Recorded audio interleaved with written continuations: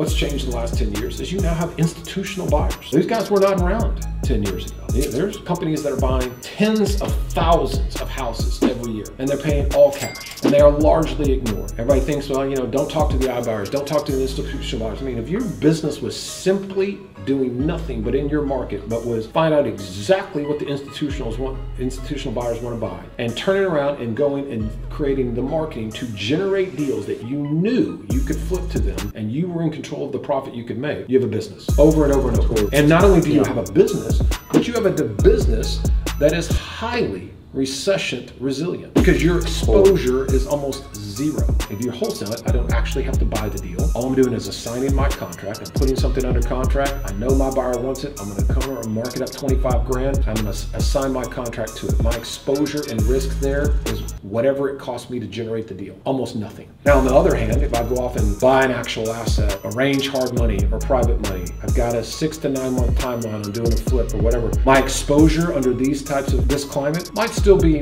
low, but it's there. I can for sure get caught. If I go and do a BRRRR strategy, I'm still rehabbing the property, I'm still renting the property, and now my debt element of when I'm going to refinance just changed very dramatically in the last 6 months. Thought I was going to be able to refinance at 3, now I've got to refinance at 6 or 7. If you don't think that changes that strategy dramatically, it 100% does. Gone. So I think that what people should be doing is really focusing on, you know, really understand wholesaling and how to limit exposure and create real good cash flow. Definitely make sure that you are being much more conservative on any fix and flips you're doing. What happens if you got a flip that you were projecting you were going to sell for 800 grand? What happens if you have to sell it for 6? If you're not thinking like that, then you have no business doing a fix and flip, period. Because it could happen. A 20% haircut on the pricing correction could happen. And if it does, if you're screwed, then don't put yourself in that situation. Same thing on the BRRRR strategy. If you're focused on wholesaling and you're focused on creative deal structure, acquiring properties with, you know, subject tos, creative type deals, or even selling deals with seller financing, you're going to be just fine. If you're not focused on those areas, then you need to get focused.